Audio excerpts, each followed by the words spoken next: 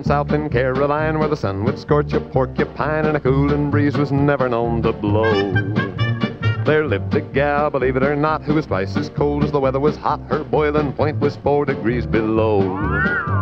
The Romeos all passed her by, for her heart was cold as a banker's eye. To be left alone was quite okay with her. A few of the boys from roundabout had tried for years to thaw her out, with no more luck than a crocodile has fur. They call her Deep Freezer Dinah from sunny Carolina. She's the coldest gal in town. She's kept her girlish figure, she really looks nice, but anything is bound to keep if you keep it on ice.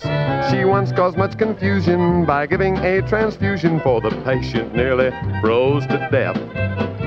She took a trip to Borneo and started quite a fuss. The cannibal shouted, "Take her back, no frozen food for us." Deep Freezer Dinah from sunny Carolina, she's the coldest gal in town.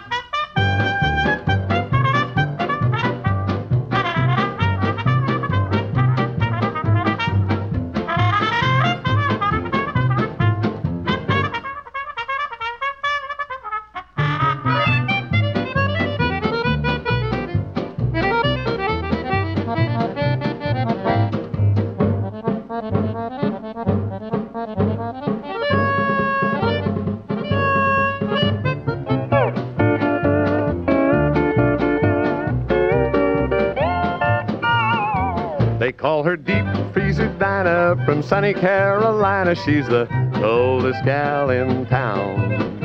Now when she's out on parties, she's easy to please, for she'll drink anything you've got, including antifreeze. One guy double-crossed her by trying to defrost her. He nearly burnt the building down. Now she gets a lot of fan mail from the land of ice and snow, for she's become the pinup gal for lonesome Eskimos. Deep Freezer Dinah from sunny Carolina, she's the coldest gal in town.